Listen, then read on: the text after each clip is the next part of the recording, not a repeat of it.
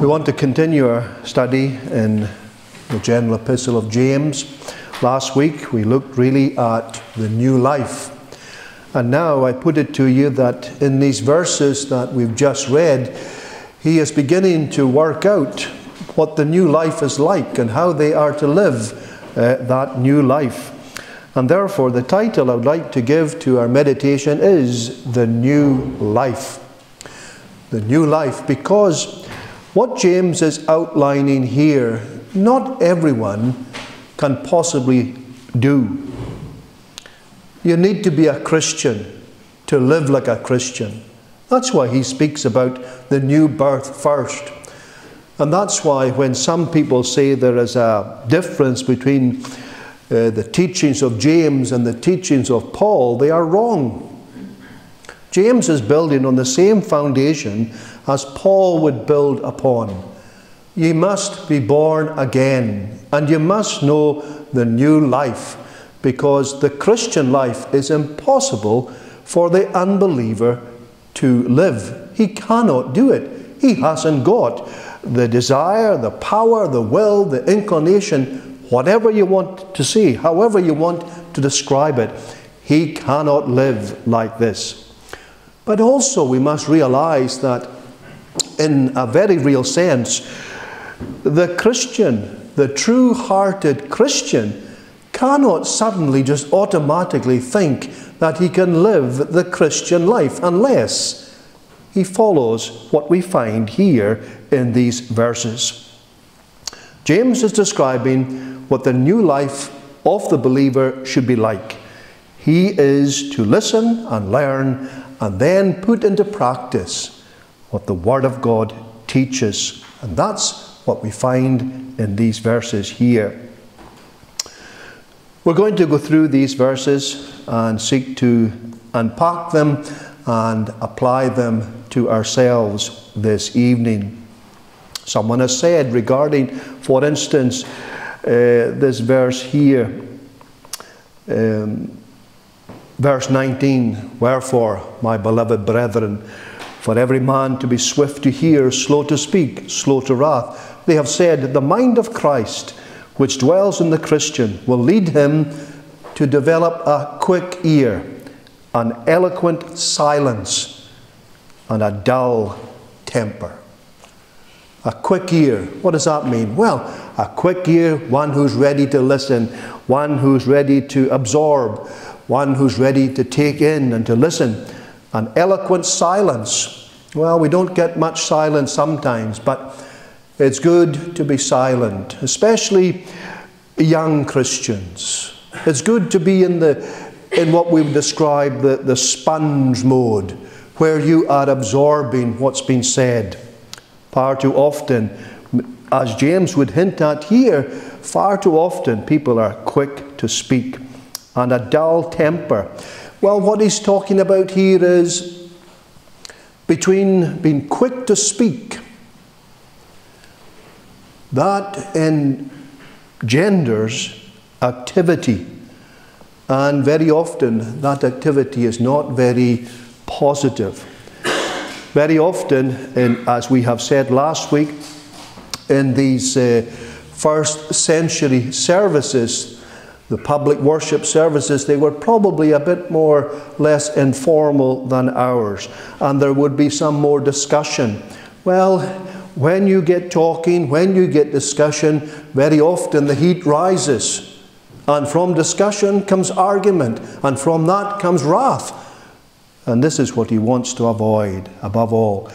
Let every man be swift to hear, slow to speak, slow to wrath. So, he's talking here about what one has described as clever ears. Clever ears. Let every man be swift to hear.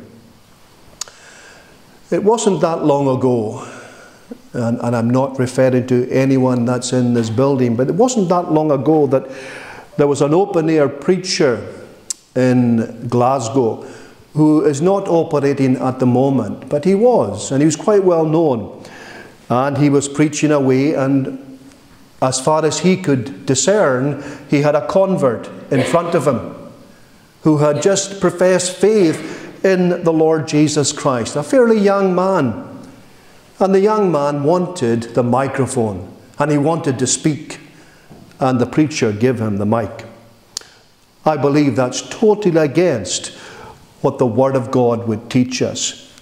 Totally against what we have here. Wherefore, my beloved brethren, everyone who has just been born again, who has just made a profession of faith, who's just entered into the kingdom of God, let every man first of all be swift to hear. We have to realize that when this wonderful transformation comes upon us, when we are given life whereby we exercise faith and we begin to repent, when this happens, friends, we are nothing but spiritual babes. That's what we are. We are babes in Christ. And does a babe begin to speak the moment that he comes out of the womb? No, he does not. And there's some time before he's able to speak. And so it is with the Christian. The Christian, the new convert, the young Christian, what is it? He is to be swift to hear first and foremost. Because, and indeed, as anyone goes through the Christian life, what they will soon begin to realize, there is so much more to know than you ever realized. And as you make your way in the Christian life, as you grow in the knowledge of the Lord Jesus Christ, what is your estimation of yourself? It's abundantly clear that the more you know, the more you realize you don't know. That's growing. That's what it's like. There's so much in this book. There's so much concerning the person and the work of the Lord Jesus Christ. There's so much. Yes, we could say the gospel is indeed simple, but it's also extremely profound. And throughout all the ages of eternity, we'll never be able to grasp all that God has done for us in Christ.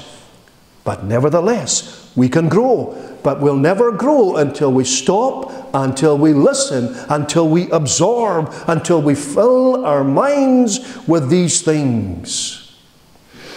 Someone again said, and how apt and appropriate this is, quote, "We have 2 ears and only 1 tongue, in order that we may hear more and speak less."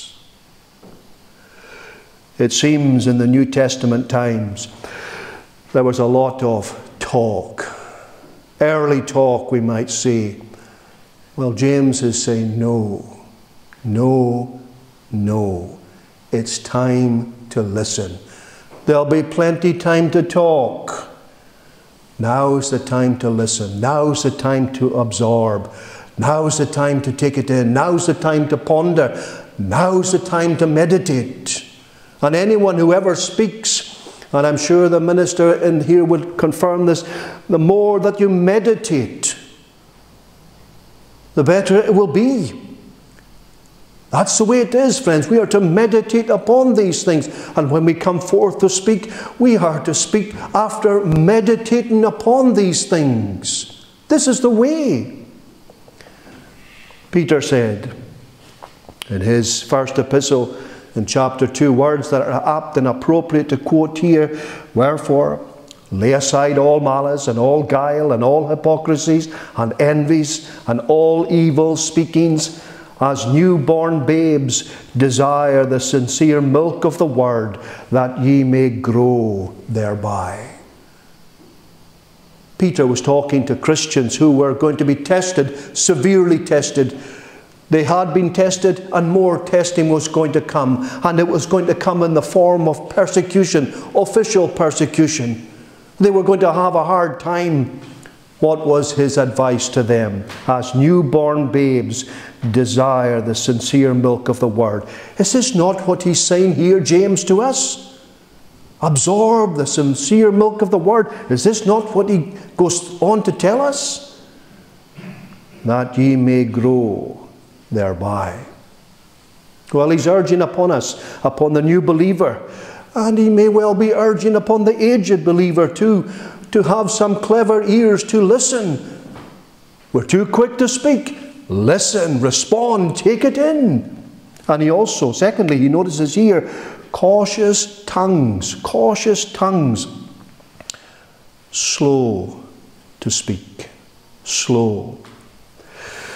Blessed is the man who, having nothing to say, abstains from giving us wordy evidence of the fact. Is that not a very apt quote? Blessed is the man who, having nothing to say,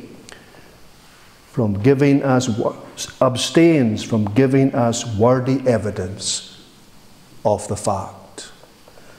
Very often it is those who are quick to speak really have nothing to say.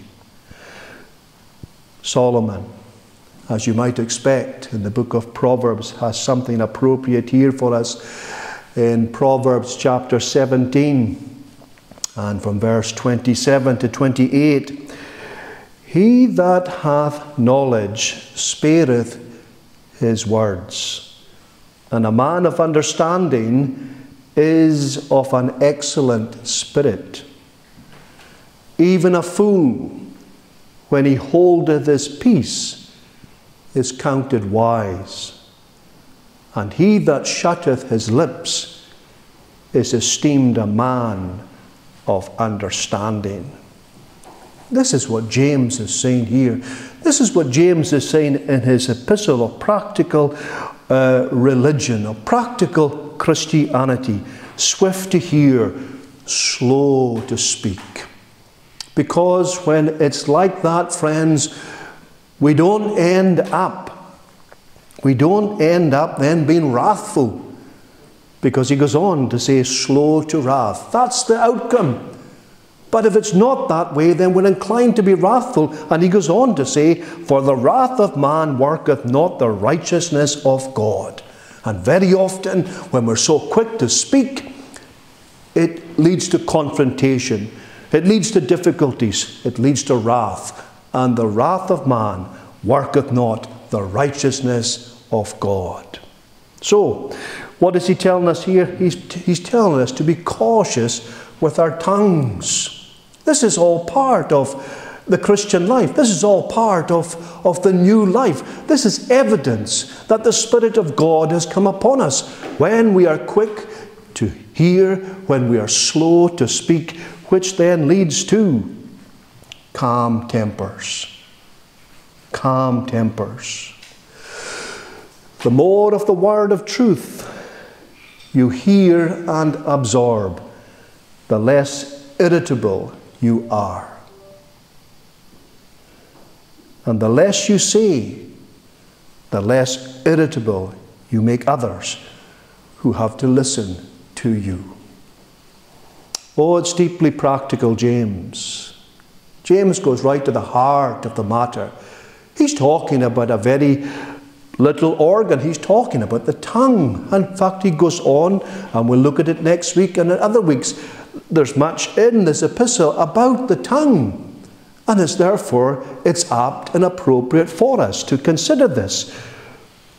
Let every man be swift to hear, slow to speak, slow to wrath, because it does not bring about the righteousness of God. It does not advance the cause of Christ. It does nothing to him, to his cause. It does not help in any way. We are to be like Christ himself. And we remember the time when he was before Pilate, when he could have defended himself. He was silent.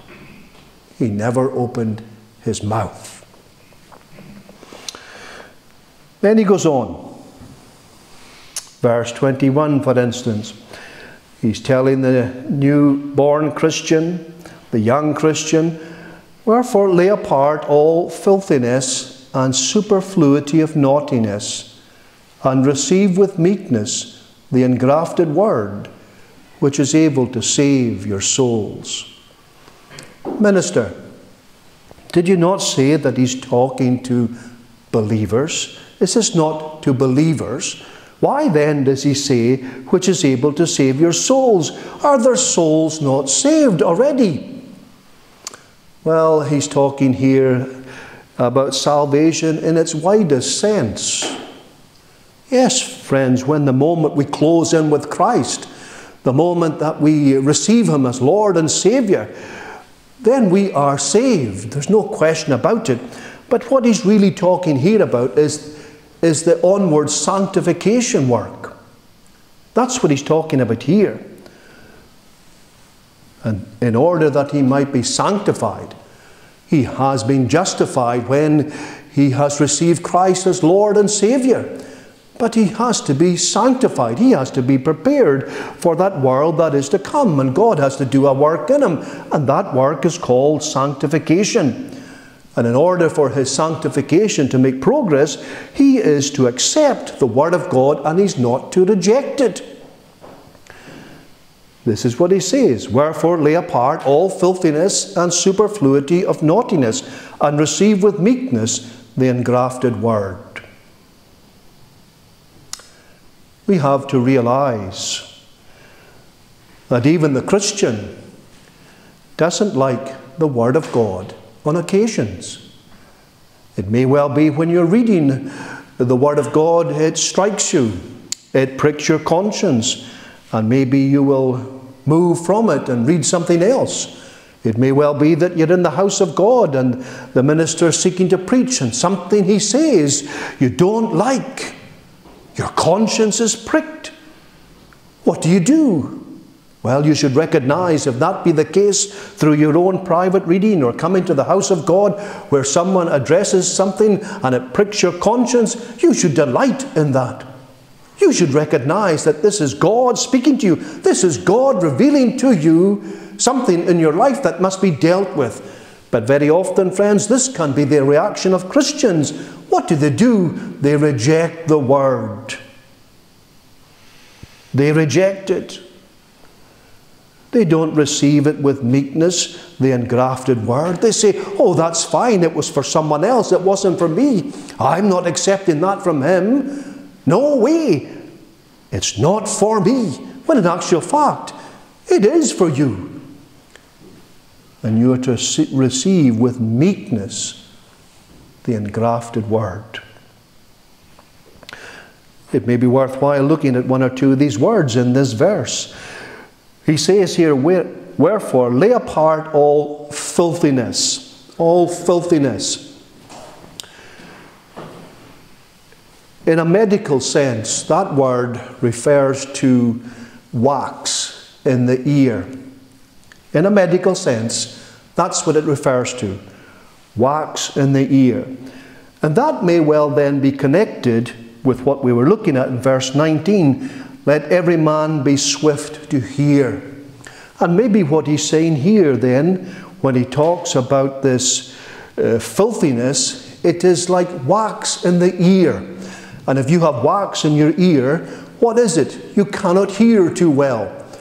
Well, if your sins are like wax in the ear, then maybe you're not heeding the Word of God as you should do. And you have to cleanse your ears, as it were, in order that the Word of God might be heard. Because if your ears are full of wax, you will not hear. And if your life is full of sin, you will not hear the voice of the Lord. It cannot go through because of your sins. There's another word here, following on, filthiness and superfluity of naughtiness. Now, naughty in probably modern parlance is not really a very strong word at all. We might say that a child is naughty. And maybe we might equate that with being mischievous. But in our version here, in the King James Version, naughtiness is quite a strong word. It could be translated wickedness, or ill will, or evil, or maliciousness. And therefore he is telling us to get rid of all sin. And there must be a willingness within us to part with anything which the Word condemns. That's why we read from John chapter 8. Whosoever committeth sin is the servant of sin. And the servant abideth not in the house forever, but the Son abideth ever. If the Son therefore shall make you free, ye shall be free indeed.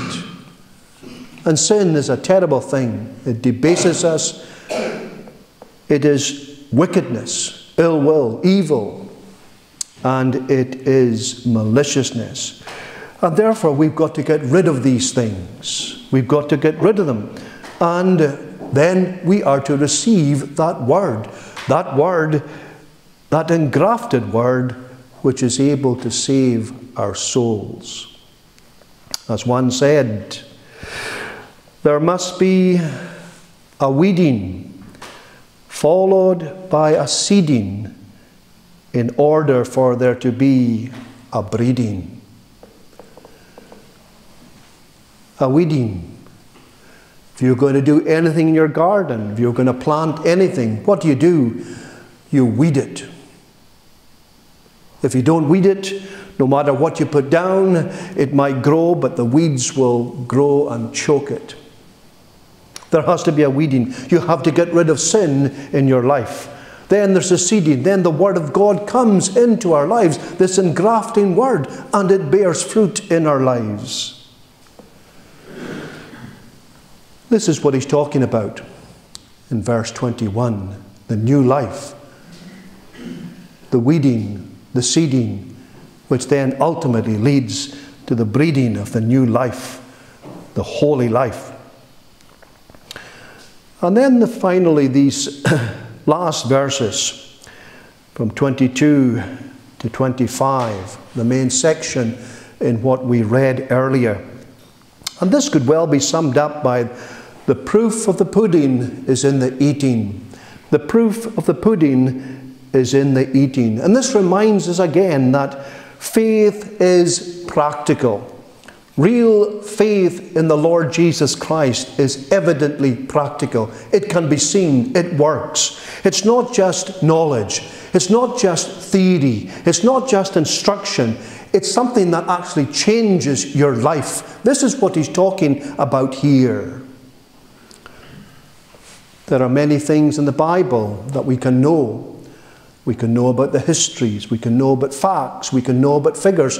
But these things in of themselves don't change our lives. But the gospel does. The gospel is the power of God unto salvation. And friends, it is there designed to change your life. You have been saved in order that you might be changed and transformed. Because the Christian life is not just theory, it's not just facts, it's a life that has been transformed. And that's why he says, be ye doers of the word, and not hearers only. Because if that's the case, if you just come to hear, and then when we leave this building or any other building where the Word of God has been proclaimed, and we've heard a sermon maybe that has stirred us, a sermon that has convicted us, a sermon that has revealed to us something that was wrong in our lives and we have to put right. If we have been stimulated during the sermon and then we go out and nothing happens, then we are simply hearers. We're like the people that Ezekiel ministered to, who said to him words to this effect, you're just like a good singer. We love to come and hear you sing.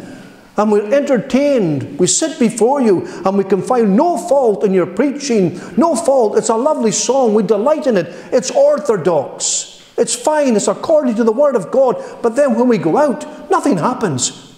Lives haven't changed. You may have shed a tear in the congregation.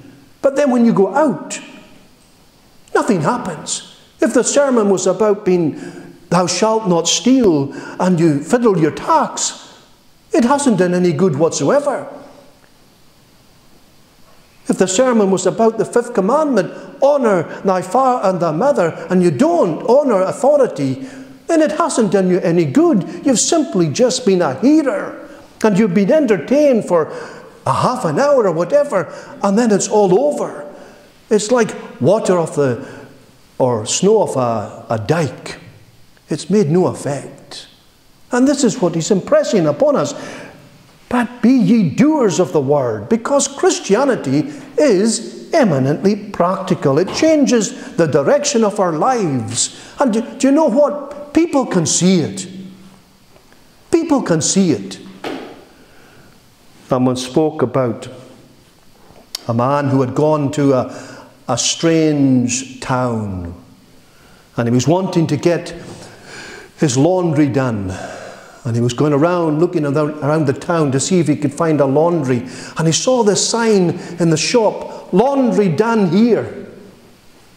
Oh, that's it. So he went, he got his clothes, and he went into the shop, and he said to the assistant, "When can I pick up my clothes?" The assistant said, "What are you talking about?" "Oh, you've got a sign there, laundry done here." We only make the signs. That's all we do. Is that your life? We only have the signs. There's not the reality. James is telling us we have to be doers of the word. What is the difference, friends? What is the difference between a tree and a post? Or we put it in our own terms, our human terms. What's the difference between a Christian and an unbeliever?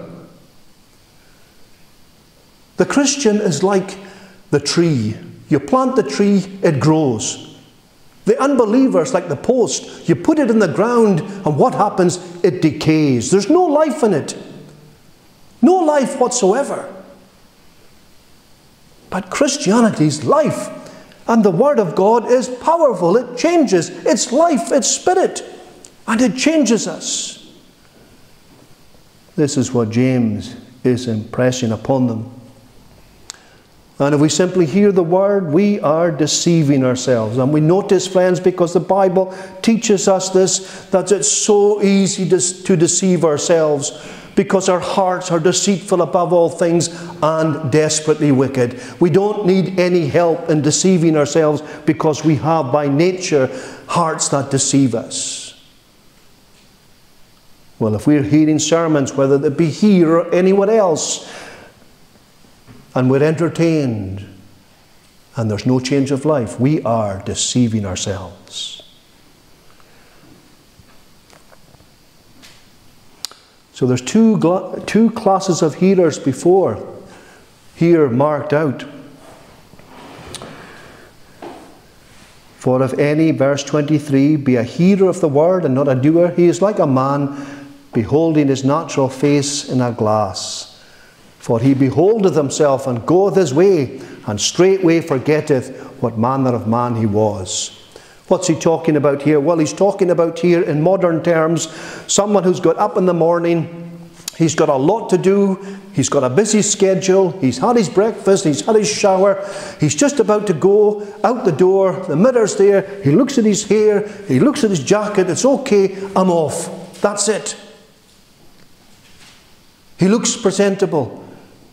He's done all he can, he's away. He's just gazed at the mirror, and he's away. He's made one or two adjustments, but he's had it, he's off. He's into the world. He's going about his daily duties, and there's nothing wrong in that. But the point is, many Christians are just like that. They're into the Word of God, they read it, this moment or two, they're away. They forgot everything they've ever read, and they're away into the world. And the Word has made no difference to them whatsoever. Then there is the other group, the gazing type. But whoso looketh into the perfect law of liberty, that's the Word of God. And friends, the more that we absorb the Word of God, and the more that it changes us, we find its liberty, freedom, real freedom. And continueth therein, he being not a forgetful hearer, because we are all inclined to be by nature forgetful. Why is it that often the Bible tells us, remember, remember, remember? Because by nature we don't retain the things in the Word of God that we should. Oh, we can hold on to the things of the world very easy, but not the things of God. He be not a forgetful hearer, but a doer of the work. Working out our salvation with fear and trembling, friends, is a work. It's not a work that saves us. Jesus saves us, but there is a work in it. This man shall be blessed in his deed. It says here in verse 25, just to close, but whoso looketh, it's a strong word, very strong word. You'll be reminded of the time when the disciples, on the first day of the week, when they went to the tomb, what did they do? They went in there and they looked. They looked into the tomb. And do you think they glanced? Do you think they just had one look and then out? They had put Jesus in the tomb. He wasn't there. And when they went to that tomb on the first day of the week, they looked, they gazed. They looked at that tomb and they found it was empty. So it is with one who goes to the Word of God. We are to gaze at it. We are to look at it. Because when we look at the Word of God, what do we see? We see ourselves not a physical picture, but a spiritual picture of our souls. That's what we see. And very often, we don't see something that we like.